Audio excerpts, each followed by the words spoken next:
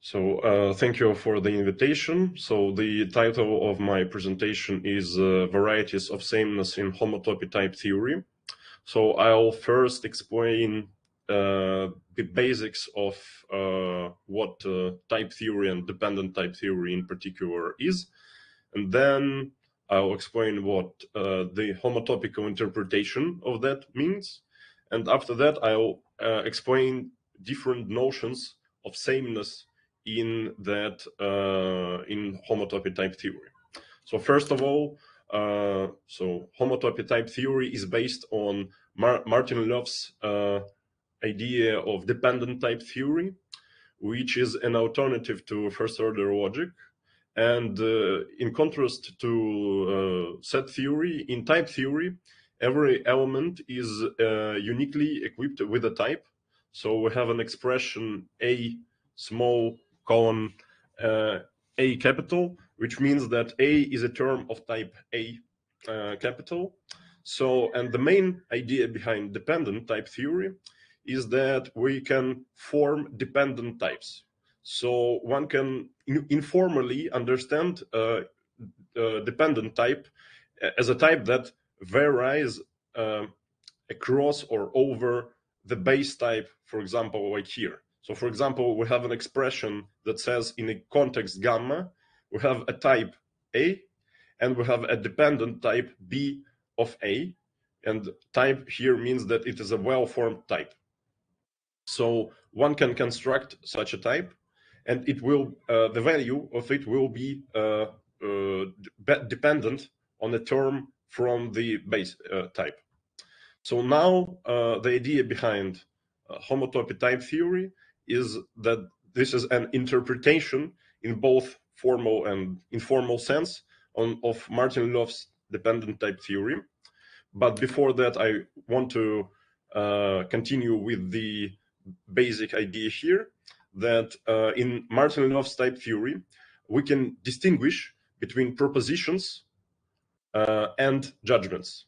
So judgments are certain declarations of certain expressions. So for example, A of type A capital is a judgment.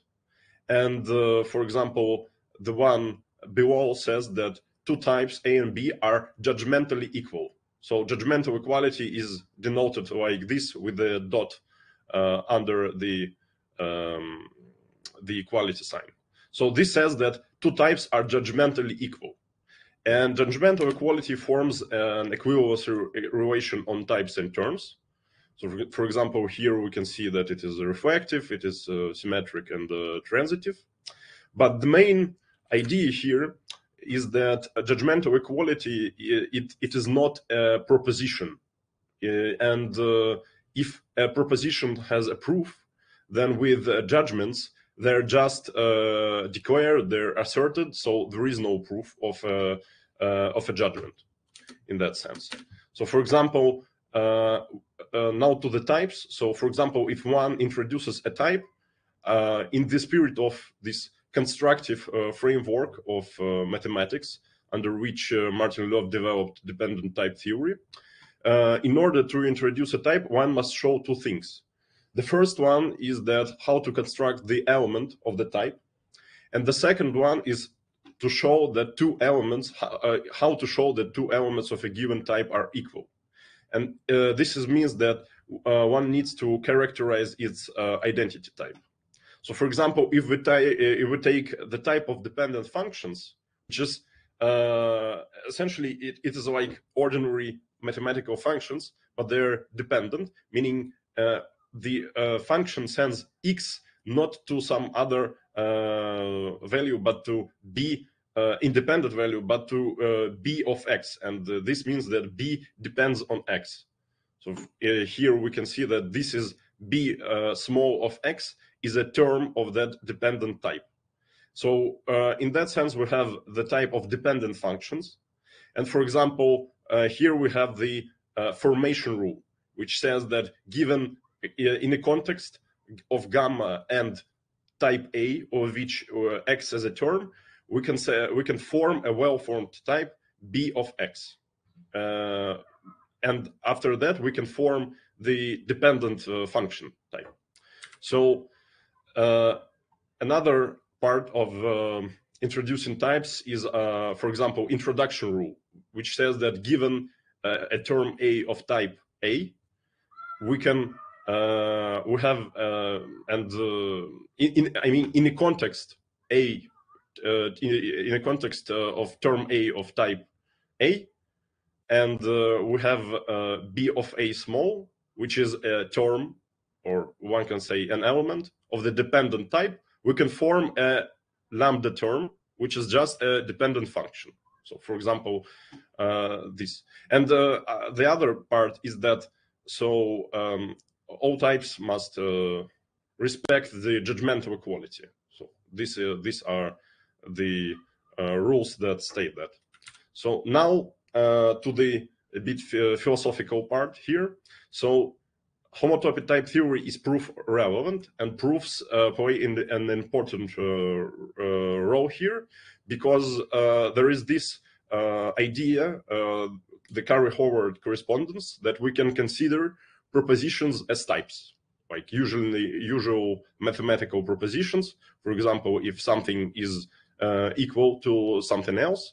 So and there is another idea which is related here. So it's the step that a term of a type can be considered as a proof of that type, or if we consider this type as a proposition, then, for example, expression a term T of type P says that there is a proof T of a proposition P. So this is very important here. So, and for example, if there are several ways to prove the proposition P, then there will be more than one element of the type P. And if there is, again, different elements of the type, we can say that they're the same in the sense that we can form an identity type. So identity type essentially has three arguments: the base type in which the situation takes place, in this case P, and two terms, for example, T and V. And this whole thing is also a type. So the important part here is we say that they form an identity type, but they're not necessarily judgmentally equal. So again, judgmental equality is more on a syntactical or level, or it is more like a usual definitional equality. So for example, one can, for example, we have the type of natural numbers, of which there are two constructors, the zero and the successor function, right? So for example, S of 0 will be 1. So for example, if we have an addition operation of that type, which takes two arguments and outputs another argument of the another term of natural numbers, which is defined by these two rules, which basically correspond to the usual addition operation, right? One can prove that for two terms n and m of the natural numbers, there is an identity type between n plus m and m plus n, but one can say that this automatically means that they're judgmentally equal. So this is this is not the same thing, right? So we have already two notions of we have the notion of identity, which is a type and which is a proposition, which is the part of the object language, and there is judgmental equality, which is on the syntactical side, or part of the like meta language here. So in that sense, we have identity types, which are again denoted like this or like this, and so again, any type has what is usually says like term constructors or canonical generators. And for identity type, there is only one term constructor, which is reflexivity. So reflexivity is of type for the type A, and for example, a term of the type A small, we have the type of A being identical to itself, and we have a proof that this is indeed true, the term reflexivity. So this is pretty straightforward. So essentially, reflexivity says that every term is identical to itself. So, for example, we can form the family of identity types over A, which will depend on both A and B, and we can have, for example, two terms of that type, which will correspond to two different proofs of the proposition that states that A and B are equal. And again, this can be thought of, the identity type between A and B is essentially, it just says that A and B are equal, right? And P and Q are proofs of that. So in that sense, and which is was considered a rather useless thing in Martin-Löf type theory, is that given these two terms of proofs, right? Given these two proofs that A and B are equal, we can consider the identity type of these proofs. For example, the identity type that P is identical to the reflexivity of A. So again, a very important thing here that P and refl A, they can be propositionally equal, meaning there is the identity type, which has some terms, but they're not necessarily judgmentally equal. So the only identification that is guaranteed to exist are the trivial self-identification reflexivity. And again, this is the only constructor of the identity type. And this is a pretty trivial construction if it is considered like that. So for example, I'll get to that later, but for example, in this case, that the fact that identity types are not just types, but they're inductive families of types, we can define the induction principle or path induction for the identity type, which is a very important thing in type theory. And this is not the homotopical part yet. So for example, for a fixed point of or term of type A, we can say that given this term, right, and given, for example, proof that A is equal to some other term X, we can form essentially a predicate or a dependent type on the proof and the term to which A is equal. And there is a function which sends this predicate on A and reflexivity of A. So the proof that A is equal to itself and A to this dependent function type, which can be read as for all x of A and for all proofs of that the term A is equal to the term X, there is this predicate P of X and P small. So essentially it means that in order to prove that this is true, right? So in order to prove that there is a dependent type of X and P, it only suffices to say that this predicate holds on A and reflexivity of A. So it essentially says that if you want to say that, for example, two terms of the same type are equal and you have this proof, you can just show that this is true, that this dependent type is, that there is this, you can show that some construction is true for A and ref of A, and we have a function which sends the proof of this to this. So in that sense, we have two notions of sameness in homotopy type theory. And the first one is extensional, and the second one is intentional. So the judgmental equality is intentional in the sense that is, again, it's definitional or syntactical.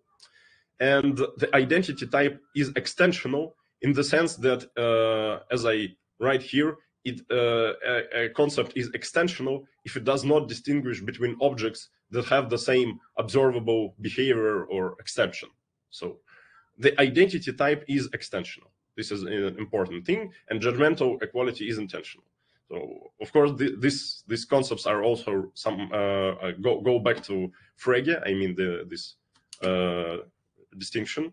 So in now what I call intentional type theory, we have this rule that says that oh, sorry, I use here another symbol for judgmental equality. So if X and Y are judgmentally equal, then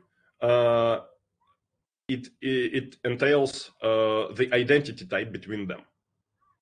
This is, so if they're judgmentally equal, then there is a proposition which corresponds to that. In extensional type theory, there is a rule which says the contrary. So if there is a proof that X is equal to Y, meaning there is a term of the identity type, then they're judgmentally equal. So we go from identity type to judgmental equality. And in intentional type theory, we go from judgmental equality to the identity type. And the interesting part is that now now there is this idea of homotopy equivalence. So if this which is called equality reflection rule holds, then all of the higher groupoid structure of identity type collapses. So what that means, I'll explain. But for example, just to give an example, equality in set theory is a proposition and it is proof irrelevant. So in a sense, in homotopy type theory, the structure of identity type can have non-trivial constructors besides reflexivity. And if we work with the extensional type theory, then all the non-trivial terms of identity type collapse to the reflection, to REFL of whatever. So the homotopical interpretation says that types can be considered as spaces, and this is of course informal. So in terms of types are points in a given space. So what are identity types then? They're path spaces, meaning, for example, for two terms A and B, there is a path, right, from A to B, which is denoted P, and there is another one which is denoted Q. So they all are terms of the identity type between A and B. And for example, we can continually deform one path into another, for example, alpha, then there is a term of the identity type of the identity type. Now, this homotopical interpretation concerns primarily this identity type in the identity types in the sense that, for example, if A is just a set, then its identity type is a proposition, and propositions are contractible, meaning that they have at most one term. So what does it mean that some type has at most one term? So, for example, take this proposition to be the identity type, right? Then it means that it is contractible, meaning it has only one term, reflexivity. But with the homotopical interpretation, we can have more than one term of the identity type. I mean, non-trivial term, which what this means, I'll try to explain in a minute. So again, there is this idea. And again, the term of the identity type between two terms can be interpreted as a continuous path from the point X to Y in the space, meaning in the type A. And again, there is this idea of homotopy, which is a continuous deformation between two paths.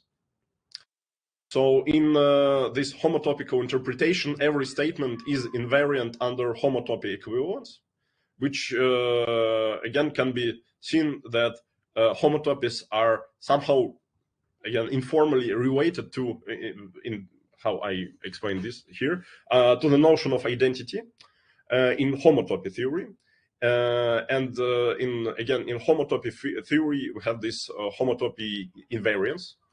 So Now to the idea behind this homotopical interpretation in regards to the identity type.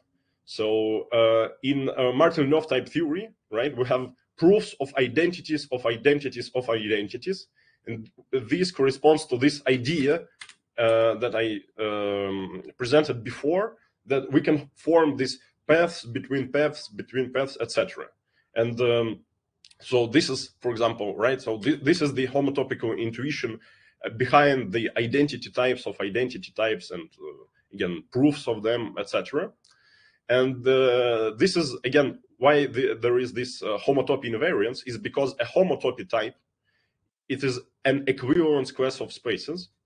And again, what the thing here is infinity groupoid, which is called an infinity groupoid. So identity types are infinity groupoids, and we have these higher identity proofs. So what homotopical interpretation allows us to do is to construct this intricate many levels of again, paths between paths. And if you consider the extensional type theory, then all this higher order structure collapses to the usual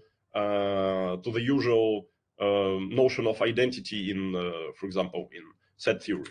I think I have I have maybe 2 minutes, so I'll try to explain that. So again, for example, if we have, there is another thing which is called uniqueness of identity proofs, which is directly related to this interpretation. So for example, it states that for two proofs of equality of identity type, they're judgmentally equal. Or it can be formulated in this way, which is the same thing, that for a proof of the identity type, it is judgmentally equal to the reflexivity. And again, this is the this thing holds in the extensional type theory. And what it does, it collapses all the non-trivial proofs of the identity to this reflexivity term. And what univalence axiom does, which is the main thing in in univalent foundations and homotopy type theory, it requires the existence of non-trivial identity proofs. So I'll try to explain this very fast. So for example, if we have a type in the universe, right, and we have a path from this type to itself, one can show that P, the proof of this type being equal to itself, is not equal to the reflexivity with the use of the univalence axiom. So, for example, if we take, I think I don't have enough time, so maybe I'll just skip that and go straight to the axiom. So the axiom says that the identity type between two types in a universe is homotopically equivalent, or one can logically read this as isomorphic to the isomorphisms to all the isomorphisms between A and B. So for example, if we have the identity type, then, and what is isomorphism, right? It's maps from the left part to the right and back. So in this sense, if we have the identity type, we can obtain the isomorphisms between them. And on the contrary, if we have this equivalence, we can obtain the identity type. So there is, of course, there are some technical details on the direction here, but logically, this can be read that isomorphic structures can be identified. This is the formulation of Steve Evody. So now to the part here concerning, again, the univalence axiom. If every statement must respect propositional equality, which is the identity type, then the univalence axiom says that the language cannot distinguish between equivalent types. So in that sense, again, informally, type identification is equivalent to equivalence between types. And in intentional type theory, for example, we have again, this homotopical interpretation, we have the univalence axiom. And essentially, it allows us to produce more elements of the identity types, so non-trivial terms. And without the univalence axiom, reflexivity is the only given way to construct elements of the identity type. So so if we have, for example, uniqueness of identity proofs, which I stated before, we cannot form a non-trivial elements of the identity type, meaning we cannot produce non-trivial proofs that, for example, two types are the same. And all this homotopical interpretation, it is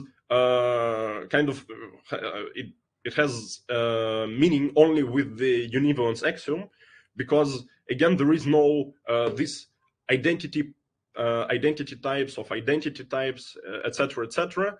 They just all collapse to the first level if one has the uniqueness of identity proofs in the system or equality reflection rule, which are also related.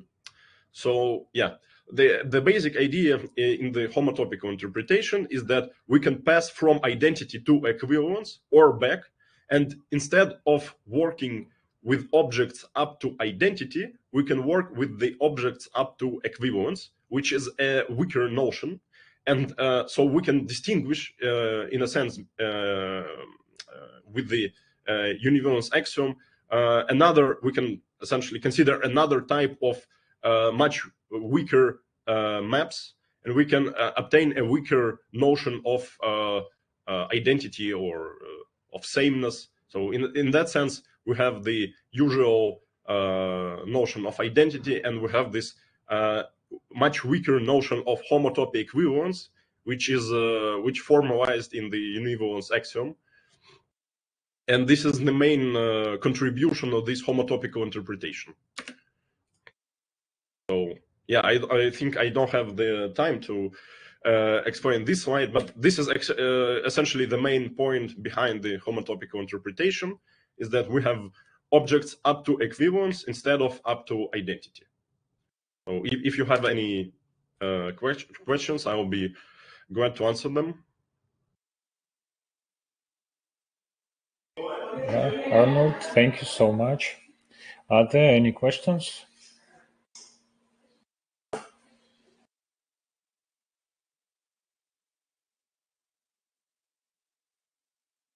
So I guess there are no questions. Okay. Again, thank you.